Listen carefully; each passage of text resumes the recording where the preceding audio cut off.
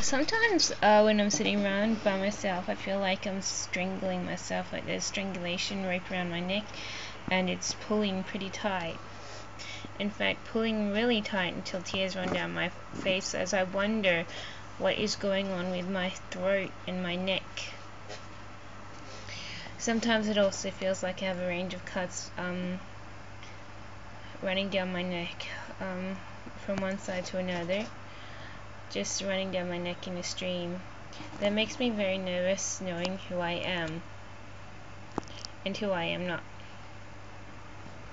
So I do have a range of uncomfortable sensation, a knife cut, strangulation. There's always this fear that